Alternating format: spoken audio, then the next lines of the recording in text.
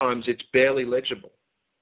So originals and copies and extracts is really a bit of a game by them. It doesn't alter the fact that if you make sure that the document can be completely bound together, and that requires you need to make a copy of what was sent to you to get it up to speed or get it onto a bigger page, doesn't matter. Okay? Doesn't matter.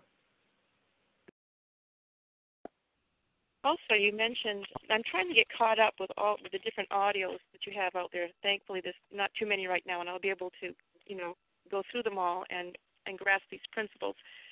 But you mentioned to register your trust, and I hadn't heard of that concept yet on any of your audios. And the trust you're talking about evidently is formed from UCADIA. Is that correct? Well, yes, it is, but there's two parts to that. Firstly, the question is, do you have a trust? And secondly, how do you demonstrate you have a trust? So let's start with the first part.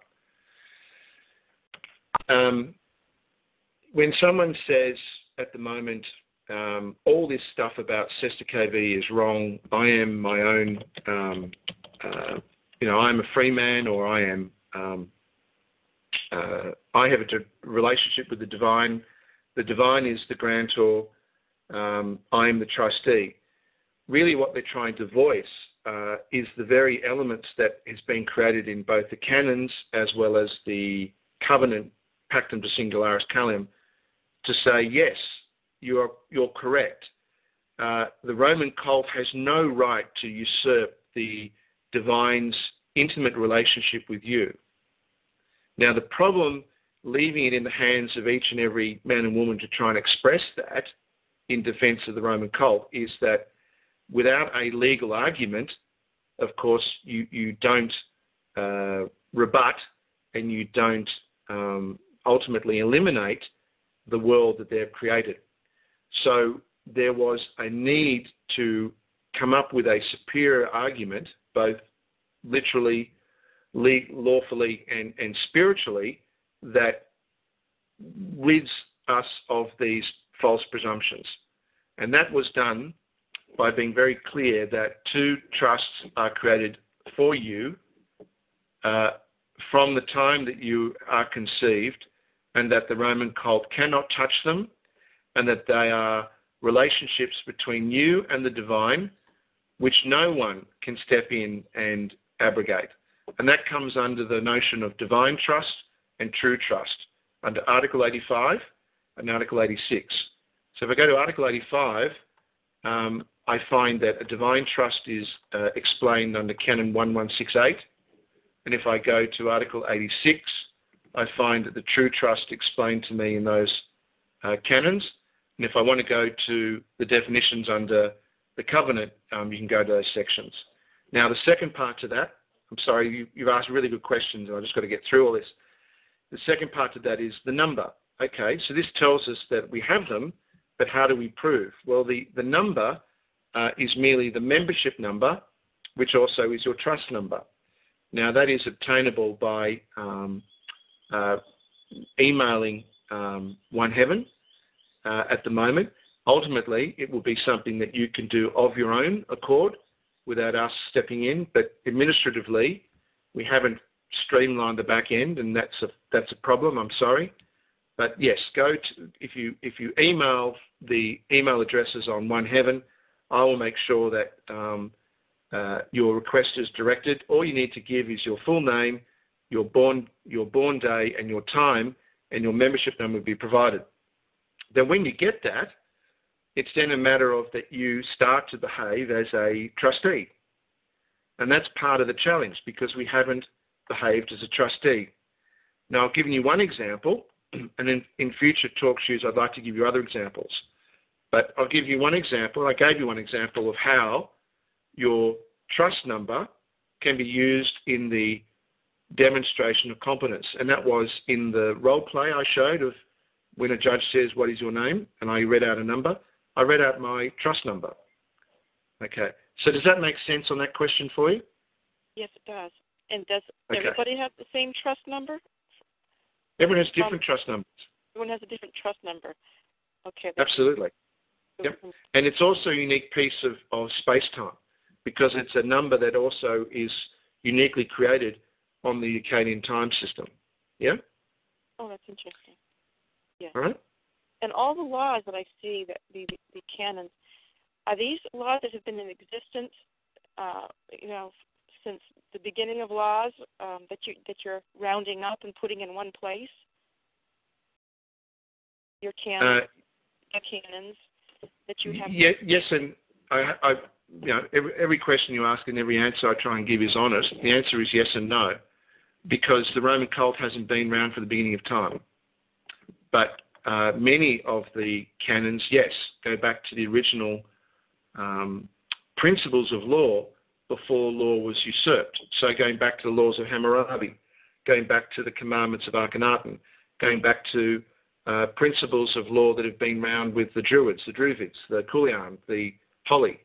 Not the corruptions that came out of but certainly going back to the principles that we know of back to the time of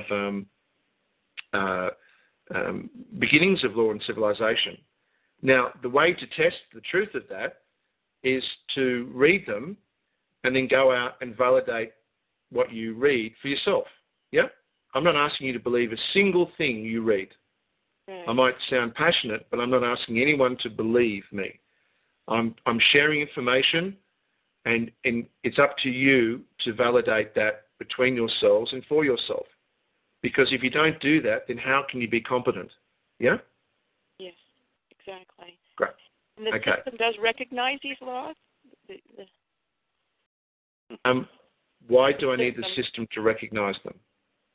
Well, when you go to court, or if you're dragged into court, and you, for example, if you bring up one of the commandments, are they obliged to honor and recognize that commandment? Well, they're a trustee of they're sitting there, assuming to be, like, for example, what's your name for the moment? Sorry, I just missed it. Your first name? Oh, my first name, Sandy. Sandra? Yes. Okay. So you go in there. The judge is sitting there as you, as Sandra. You're the ghost. Yes. They're holding legal title. You have equitable title. Yeah? Yes. If you think quoting commandments is going to get someone that's claiming legal title to dissolve a trust, then go right ahead. I don't think that would be particularly wise. Yeah? Right. I mean, have you ever heard of judges in court saying, sit down, I will do what I say? Or someone saying, Your Honour, I've read UCC and the procedure that you're following isn't listed here. And the judge says, this is my court. Have you heard that before? Yes. Is that not the behaviour of a trustee? Correct. Right? Yes. So you've got to work that one through. Yeah? I mean, part of how we're conditioned by them, and they do this deliberately, they've conditioned us to believe now that even if something rings true in our ears, we feel it in our hearts, that unless it has a gold star and a tick of approval, it can't be true. Yes. Right? Yes? I agree. Okay. Now, if you doubt your instinct, then what ends up happening? You're not competent. Right. And if people come along and say, I have the gold star and I have the tick of approval and you must behave like a slave, and we say, okay, then what's happening? What do we end up being? What are we? Incompetent. Yeah? Do you know that one of the most powerful trainings in universities was the science of rhetoric, the science of argument? Well, can you learn rhetoric at any university today? Do you know of? Can you get a degree in rhetoric from a university today that you know of or heard of? No. Right. Why? Because it's a threat. They don't want people to be able to argue. They don't want argument. Someone who argues is a terrorist. They want people to think like slaves. If you can't show me the gold star and the citation, it's not real. Right. So don't even believe what your instinct tells you. Don't believe what your heart tells you. If it rings true and it doesn't have a gold star, you're mistaken. And that's how we live our lives. And quite frankly, that's how a lot of this misinformation has arisen from this, because people are saying, oh, it's bad, it's evil, it's not verified. But anyway, I hope I've answered your questions, and I really appreciate your questions. Thank you. Okay. Okay, thank you, Santa. Next question we have, Eastern North Carolina, you unmuted. Did you have a question? Let me just go ahead and explain to everyone at this moment. If you press star 8, you can be put in a question queue, and that way we can get to everybody's questions in order. Did East North Carolina that is unmuted, did you have a question? Terry, this is Michael Joseph. Are you talking about me? Yeah. Hey, Michael. Yeah. Hi, Michael Joseph. Hey, Frank, I wanted to tell you that I really appreciated this call, and that, just today we have experienced exactly what you're talking about in court, and we've experienced the judge as trustee, and the young man unwilling to be fiduciary and unwilling to accept the office of trustee. With phenomenal success. But my question that I had for you is that, let's say a man goes down and opens up a banking account in the name of Sesta KV and produces all the chattels, the driver's license, social security number, and let's say passport or whatever they require these days to open up an account. And from time to time, that man is fond of signing the front and backs of checks that are issued. My question is, doesn't that show incompetence right there? Because isn't that man acting as trustee, and does he have capacity to act as trustee? Yeah. Sorry, I just need to correct something there. It's executor, not trustee. Okay. So they never give us the role of trustee. If they ever gave us the role of trustee, I would be dissolving trust like a shot, right? It's sure. executive. So you would you'd drop that like a hot potato, right? Yeah, It's the role of executor. Yeah. So then the banking agreement establishes the role of executor, and you're executing the check on the front or the back, depending on the role of what you're doing there. Correct? Yeah. Okay, but here's the good thing. Here's a good thing, and it's worth remembering this. They know this, and they hide this. Have you ever heard, Michael Joseph, the phrase, my word is my bond? Absolutely. Okay. That is an ancient, here I am poo-pooing people who use scripture, but I'm about to do myself.